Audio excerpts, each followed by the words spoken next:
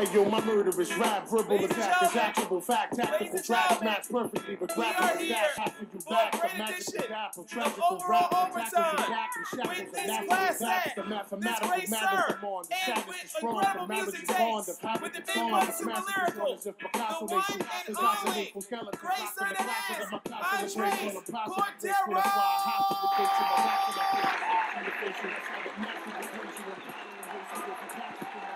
Cordero with the great big one song all the way. Give it a round of applause.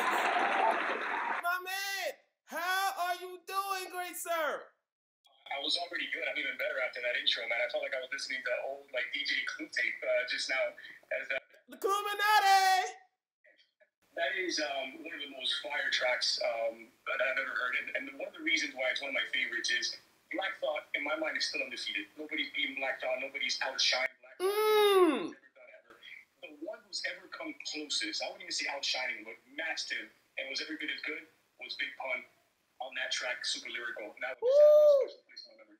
See, Dre, you have quality music taste all the way down there. You're almost like a New Yorker or Northeasterner without a doubt, sir. So let me ask you then, considering that statement there, who is your top five? And does that mean that Rakim or my good sir Lupe Fiasco or even the aforementioned, as we talked pre-show, Sir Hov, Jay-Z, or Nas can't break past Black Thought? I need to hear this, sir.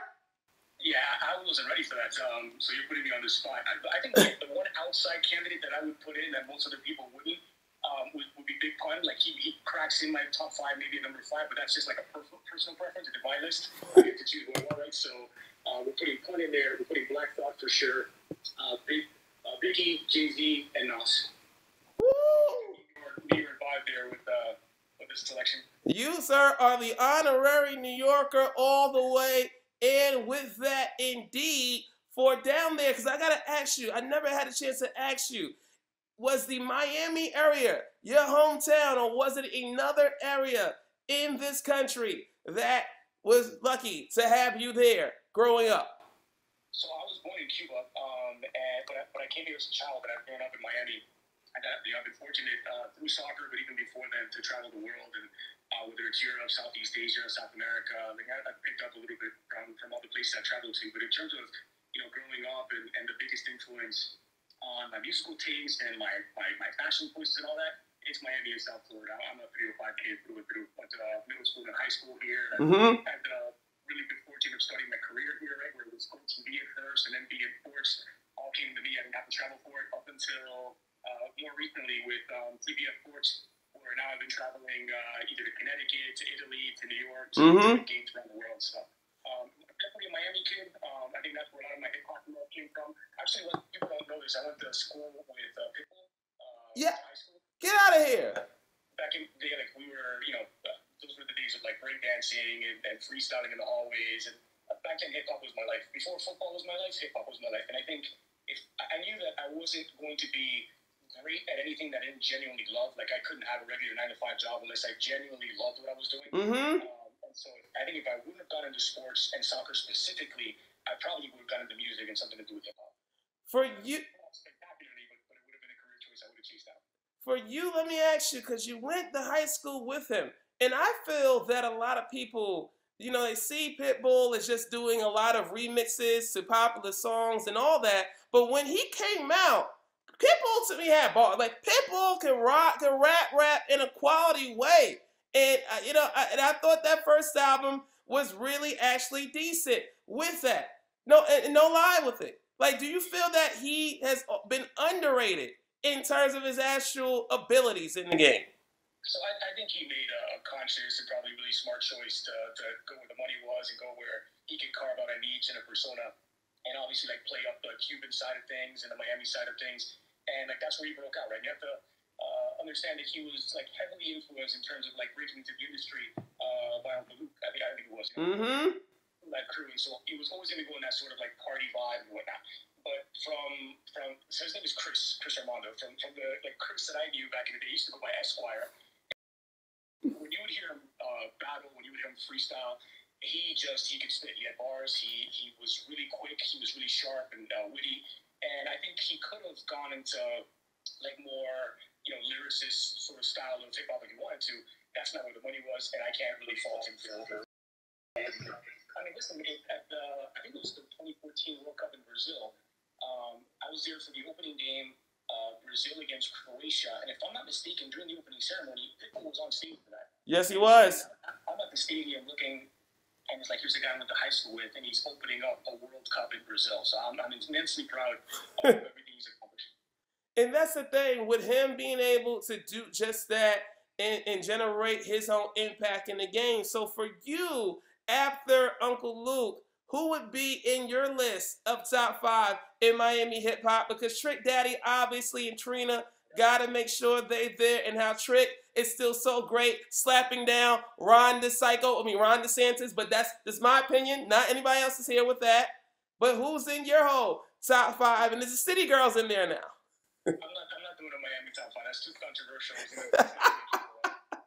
Actually, I think Trick Daddy's probably my favorite from down here.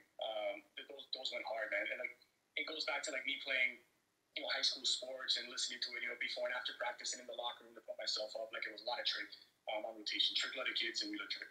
In the locker room, so that means, Ray, you were balling. Was it soccer? Was it basketball? What were you balling with in high school, my man, or middle school, whichever it may be? In high school, it was American football. I played at South Miami Senior High. And before that, I played rec basketball. I actually didn't fall in love with soccer until I was 16, 17, 18 years old. That's when I started playing.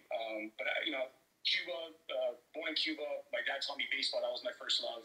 I get to America and I sort of started embracing American sports and American culture. I played everything from baseball, basketball, high school football. And then it wasn't until probably around 17 years old that I started to be exposed to soccer. It wasn't around. Miami Fusion weren't around at the time. And or on their way out, something along those lines. And I realized, wow, I need to learn about this. I need to make this series incredible. I played, and I was so bad, but I fell in love with it from the first time that I played a serious game of soccer, and I thought I need to get good at this. And from there, I swear, I played every single day after that. The park close to my parents' house where I would live, the pitch was in between 4 baseball fields, and it was bumpy, and there was none of it was even. It was all sort of hilly and whatnot. And it became a really good place to learn, right? Because it's street rules. You just playing at the park. You're playing every single day. You go out there at the same time. There's a big group. And I think the more I fell in love with soccer, the more that the rest of the sports just fell by the wayside. Where now in professional sports, everything else is just kind of I only have enough bandwidth for the soccer that I'm covering, whether it's Serie A, whether it was the 15 years I did with La Liga stuff. And I follow the other sports less now, and almost exclusively soccer. Yeah, especially with the European schedule and how when you started at GOL TV, having La Liga and Serie A right there in that time zone difference, it certainly led to really being just vested into that. So what was the game or the moment where you fell in love at age 16, particularly, of course, this 20th anniversary of now my favorite World Cup, which was the '02 World Cup, and we'll get into that for major reasons with it, but definitely a pivotal point for me to turn me in the direction of really being all in on the sport. But what for you was that moment where you said, I really do love this sport of soccer/football?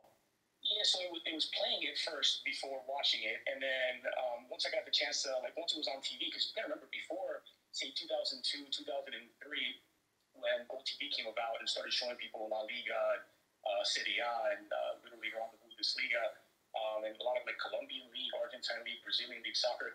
It was hard back in the day to get soccer on TV, and everybody has their stories. Whether it's the Italians having to go to Rye to watch a crappy signal, and exclusively in Italian, or I remember at the time ESPN had the rights to the Champions League. They would air 1 game per week. Exclusive rights, so nobody else could show it. It was always on a Wednesday. It was almost always Manchester United, so they got a huge head start when it came to the fan base. Yep, Tommy Smith with a Y. Yeah. And so I think it was first playing it that really made me love it, and then when it was finally on TV, watching not very successful but very fun Barcelona team with the likes of Sonny Anderson and Patrick Kluivert. But Howard was a coach back then. Madrid were dominating, but that was an era of La Liga when Valencia could win a title, then. Real Sociedad was viable. Super Depo won a title. Depo, yep. Depo, yep. That's what really made me sort of fall in love with the game globally beyond just, going back to the local park and playing there. And that's the thing, man, where for you, when did it come to that moment where you said, I really want to have this passion for soccer and then for sports in general lead to the transition for broadcast? What was that whole path for you after high school that push you at least to GOL and on that journey there? Yes, I knew I wanted to be a writer, right? So I thought, I wanted to be a novelist, and I figured, okay, well, that's not going to pay the bills, especially at first, so I need to, pick a career. I thought, well, journalism will allow me to write. I studied print journalism. I thought, okay, I'll be a, sort of journalist by day, novelist by night. And it was while I was getting my degree in journalism that I met the legendary Phil Schoen, the sports director for my radio station at my college, Florida International University, which is blown up, by the way. It's a big school now. It didn't feel big then. I'm really proud of the way that school has grown up. And so I was doing, everything: basketball, baseball, soccer, softball for the radio station. And the only thing that we would travel for, because it's where all the money was the football games. Not soccer, but American football. And it was on a trip to the hometown of one Clint Dempsey, Nacogdoches, Texas. Between FIU and Stephen F. Austin, that I meet Phil Schoen. He was doing the games professionally for radio. I was doing it for college. And we got to talking about soccer. We were the only two soccer fans on this entire trip. Maybe us, Clint Dempsey and his parents, were the only soccer fans in the entire city of Nacogdoches. And he just, told me, when you get back to Miami, talk to so-and-so at GOL TV. Maybe they have, a production assistant job for you or something along those lines. And so I did. I reached out when I got back. I started working as a PA at GOL TV while I was still getting my degree. And I knew that I could pour myself into it. At that time, I did not have any idea that I would go into commentary. I think play-by-play commentary especially seemed like something that would be just difficult and not really on my sights, not really on my radar. I was thought, what would I talk about for 90 minutes? I couldn't conceive of doing that professionally. I just thought, I'll be a journalist. I'll talk about the game. I'll do studio shows. I'll be a reporter. In 2006, I got a chance to go and cover my first World Cup with GOL TV. Germany 06. Not a great one for the U.S., especially after the great one in 2002. Some really, depressing memories about, Gelson Curry to the Czech Republic. The deal with both Thomas Rosicky and Jan Kohler just crushing us that day. Pavel Never didn't have to even do that much. Him and Bergamiak. I mean, that was a rough one there, Dre. But I stuck around after the U.S. elimination. I got a chance to go see Argentina, Netherlands. So I'm watching, 17-year-old Messi debut at the World Cup. It was a really fun experience. It was the first time that the Germans could be sort of, proud of their nationality without seeming nationalist. And so it was this great sort of coming out party for the Germans. And it just turned out to be a really fun World Cup for me, and was the very first big sort of milestone where I thought, okay, cool, I need to try and do whatever I can to get to the top level of this industry so that I can come to events like these and cover them for free. And so, we've done a few since then. But I think around 2003, 2004 was, so before that World Cup was the time when I said, okay, I want to launch a career in soccer. And in that regard, both Phil Schoen and Ray Hudson, who I still work with, he's my co-commentator for Inter Miami games, huge part of my soccer education. And obviously, I'm not going to, be Phil or Ray. Those guys have their own unique sound and their own style. But in terms of, I would listen to Ray talk about the game, and Ray had obviously played at a high level and coached in MLS. And I knew I could tell that he was seeing things that I didn't even know to look out for. Right? There's so much happening during the course of a soccer game. Thousands of things happening. Yes. And it takes a certain level of knowledge to know what to look for, to understand what's going on. Xavi has a famous quote that's a little disparaging, but I think some truth in it. Xavi says that 98% of people love soccer, but only 2% understand it. And I had that feeling with Ray, right? I liked the game, I enjoyed the game, but I could tell that I just did not understand it at the level that he did. And so both him and Phil had a lot to do with my soccer education, and I've been fortunate to work with just really knowledgeable people, whether it's journalists or former pros, who sort of shaped my understanding of the game and just made me hungry to learn more. And Xavi, I guess, is being Spanish generous, because if he was an NBA player here, NFL player, they'll be like .005 or just even lesser than that understand what it is. It's over overtime with the great Sir Andres Cordero. So, when you made that transition back from the World Cup in '06, and before we talk about that transition, just one thing about that incredible World Cup in Germany, as you mentioned with Lionel Messi there, you feel that Argentina really should have won that World Cup that year? I think there's a couple of tournaments that Argentina should have done much better in, right? So yeah, that's the thing about the World Cup and the Champions League and any knockout tournament. It really is as much about the bounce of the ball at times as it is about the quality of the team, right? I would say that like every World Cup, there's probably 3 or 4 teams that are good enough to win it. Every Champions League tournament, there's probably 5 to 6 teams that are good enough to win it, and it really does come to little moments here and there. One of the things that I love about our game, that I love about soccer, that just it doesn't exist in other team sports, is it's the only game I can think of where you can outplay the opposition and lose, or you can play worse than the opposition and win. So going back to Hudson, we would talk about how Rayo Vallecano, for example, could play toe-to-toe with a Barcelona or a Real Madrid, despite not having anything like the budget of being first division tourists. And he just turned to me and said, "Andy," he's the only person outside of my family that calls me Andy. He says, "Andy, whenever we figure out why any of this happens, it's time to turn off the lights and dedicate ourselves to horse racing." Right? Because I think there's a certain magic to soccer, to our game, that just because you play better doesn't mean you win. Yeah. You can deserve to win and not, and deserving is not sort of mutually exclusive in our sport.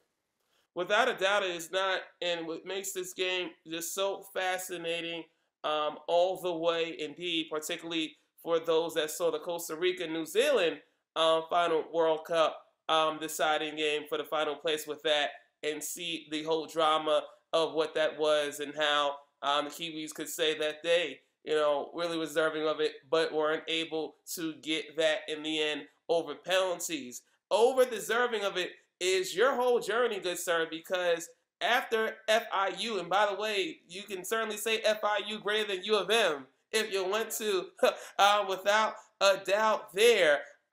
With the GOL TV before Bein Sports, in that whole journey where you had La Liga off the bat, where you had Serie A off the bat, dealing with all that and making that whole way to BN. How for you was that transition, calling games remotely, and just the shape of how GOL TV was until it was time to roll over to BN? And with GOL TV, by the way, people, it's still on the air, especially if you love Liga, BWIN, Liga Portugal over there. You can see your Benfica, Porto, Sporting Lisbon, Braga.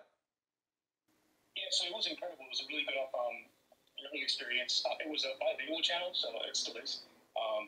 So they would air games, one video signal, 2 audio signals, one in Spanish, one in English.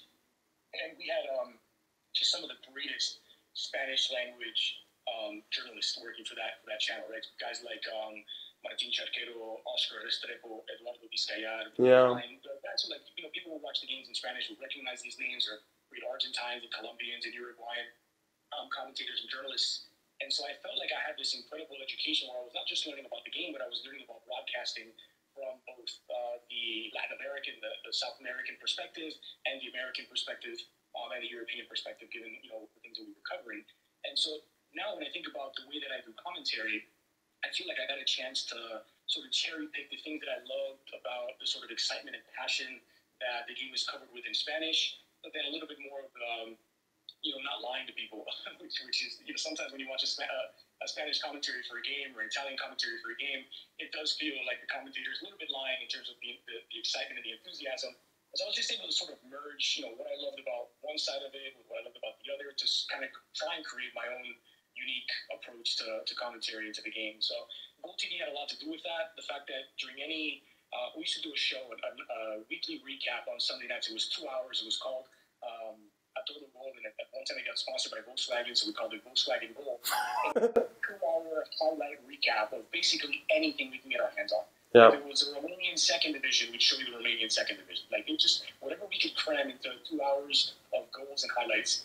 And during those shows, which were off camera, I was exclusively VO, we would do them live, and I would have my Spanish producer, my English producer, the Spanish talent, and my co-host all in my ear at the same time.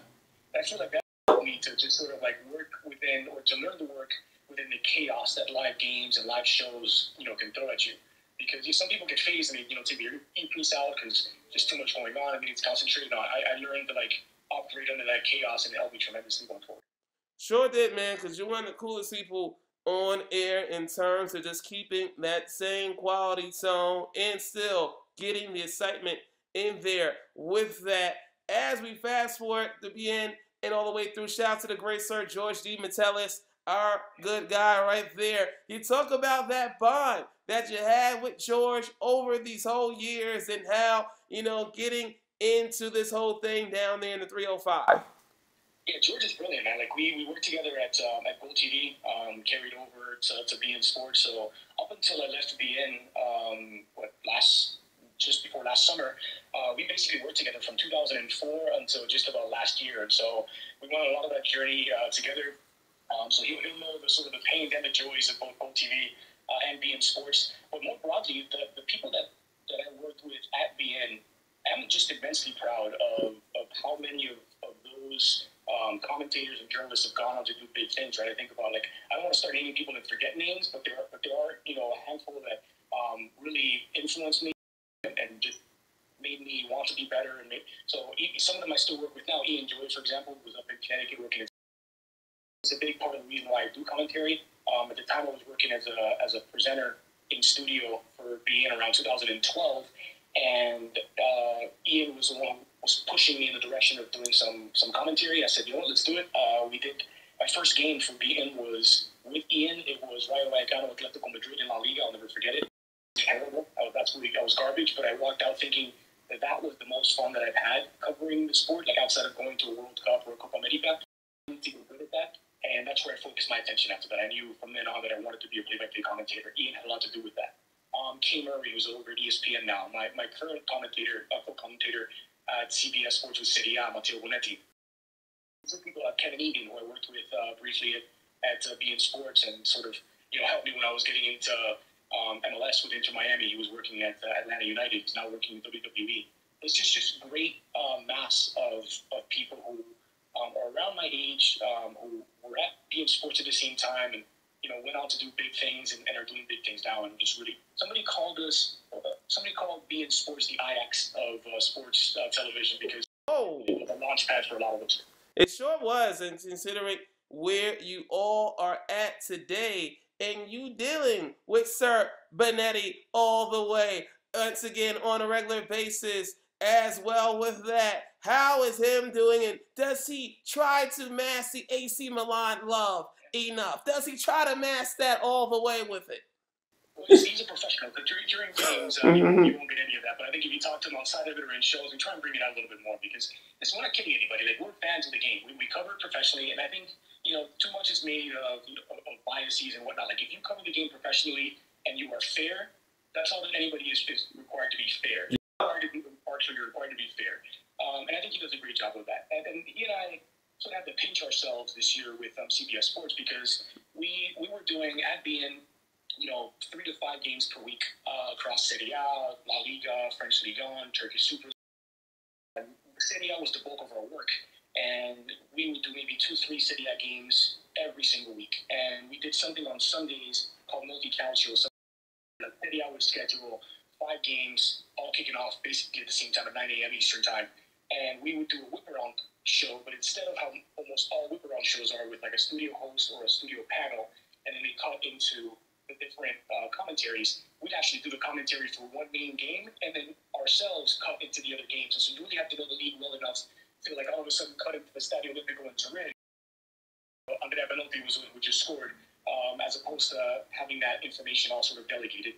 So it was a challenge, but it was a lot of fun because you walk out after a 2-hour broadcast where you called maybe 18 goals because you were covering 3 to 5 games simultaneously. So we went from that and all of those games to now getting the opportunity to travel to Italy, to call games from San Siro, to call games from the Allianz Stadium. We did the Milan Derby this year on site. We took an entire studio crew. We did the Milan-Napoli game in Derby d'Italia, which was just a bucket list item for me, from the Allianz Stadium. To do those games with Mateo, considering sort of we got our start considerably in the same place in that league, it meant a lot. And I think it was sort of a dream for us to see this progression to get to the point now where American commentary teams are getting the opportunity to go to Europe and call games from stadiums, from some of the cathedrals of world football. As long as he doesn't get at Marco and Sir Grilla too much on set, as he can tend to do all the way with this. And, you know, you have to console him for Italy missing 2 consecutive World Cups, which is wild. So, at the very least, he can become an honorary Englishman, which is something he never would want to hear, but to support his whole wife's country in terms of Kay Murray at the World Cup. With that, the rest of that CBS team, good sir, I got to ask you, because you mentioned meeting Clint Dempsey back when you were at FIU in terms of traveling on the road, going to Nacogdoches, Texas. Did he remember that whole entire elite journey and all that? So I didn't meet him there. That was just a game I went to go do for FIU against Stephen F. Austin. Okay. I met Dempsey for the first time during the Nations League finals last summer. We went to Denver. It was me and Maurice Edu on the call, and then obviously Kate Abdo on set with Clint Dempsey, Jr. with Charlie Davies. Jenny was with us as well as the reporter. And it was that first night that we were there all at the hotel chatting that I got a chance to talk to Clint about Nacogdoches and how, weirdly enough, like my soccer career started or was launched by a chance meeting in Nacogdoches, Texas. But the cool thing about that group, and one of the things that I think P. Radovich and CBS have done really, really well is they do their homework when it comes to putting their groups together, whether it's a Champions League crew, whether it's a USA crew, whether it's a Serie A crew. And there really are no bad apples. Everybody gets along tremendously. It's good chemistry. It's people who know their stuff and can be loose with it and can have fun, because sports journalism is supposed to be fun and is sometimes a little too buttoned up, a little bit too suited. And so they're taking it in a different direction, right? A bit of that, like, Thursday night NBA vibe to a lot of, which is probably the best sports show on television. Unquestionably. And so, yeah, those guys, specifically the U.S. national team guys, I've spoken to Mo. You know, we've done some like trial games remotely just to sort of get to know each other, but haven't worked together before. And the very first night we're there, it was like you were just catching up with old friends as opposed to meeting people for the first time. And so the vibe was always right.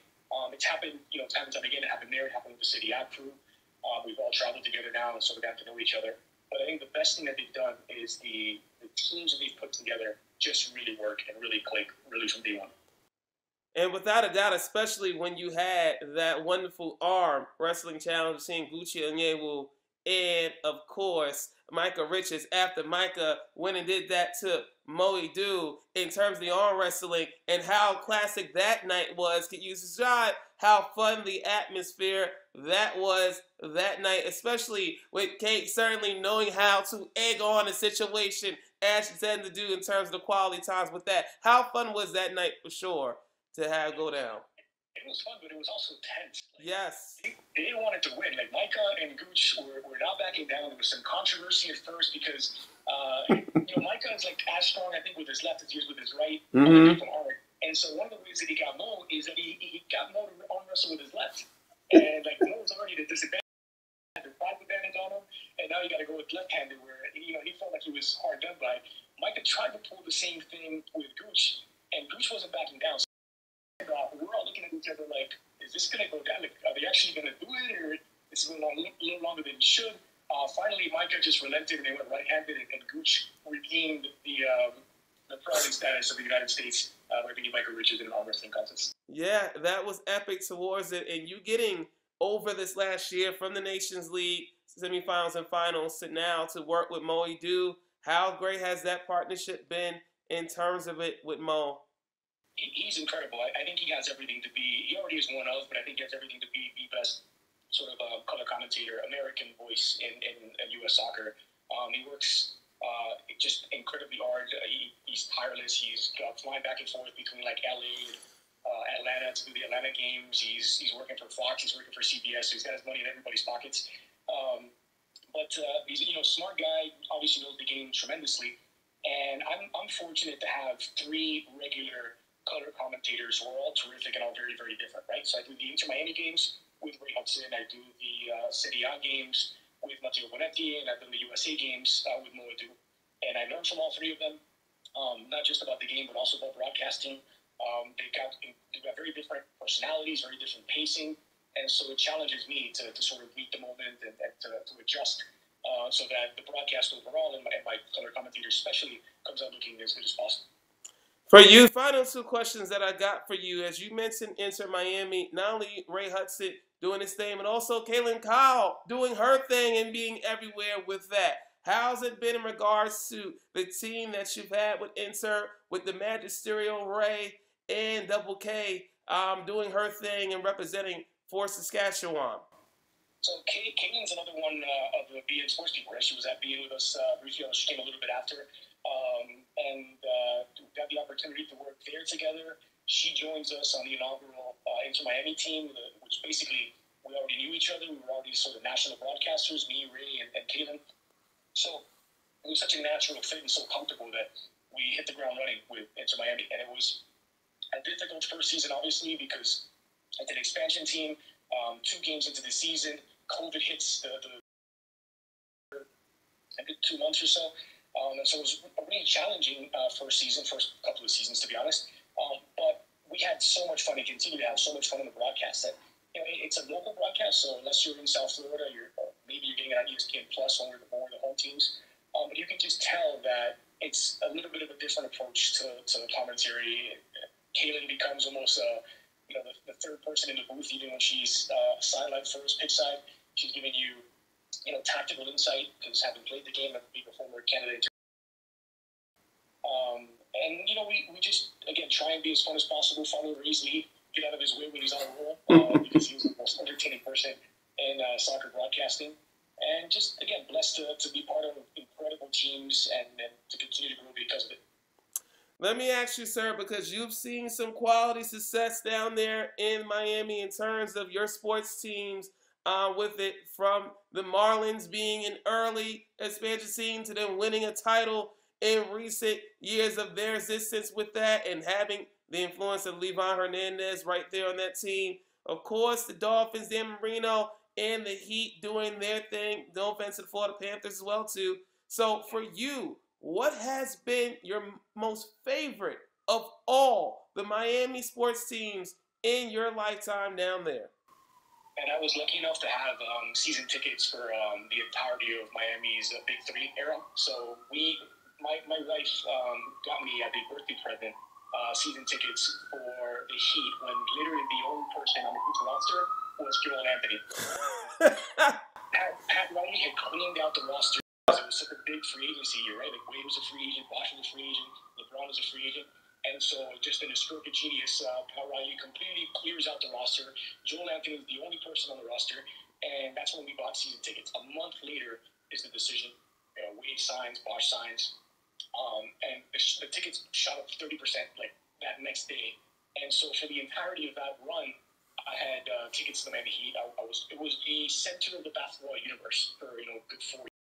We were the finals, won a couple of those. I was at the Ray Allen 3-point shot game where they were bringing out the trophy. They brought the rope out. They give the trophy to San Antonio, and Bosh tips the rebound over to Ray Allen for that corner 3. I'm at the stadium, at the arena. I missed it in live time because I was looking down, like, head in my hands. Basically, it's over. We're done here. At least you didn't walk out and leave like some Heat fans were doing. No, I was still in the building, but I had to look at the replay on the big screen because I remember the sound of it to avoid that defeat. It's just that team. That's a core memory for me, honestly. Like, even though I was already an adult, it was the most fun I've had. Following sports in South Florida, and I think you would know this. Like, Miami fans are at their best when the rest of the nation hates us, right? So you think about the UM Kings in 2000, 2001, just hated nationwide. Yep. Loved it. Same thing with the Miami Heat. A little less so with the Marlins. They were a little bit more of a likable team because they tended to be young teams. But when the rest of the country hates Miami, Miami's having the most fun.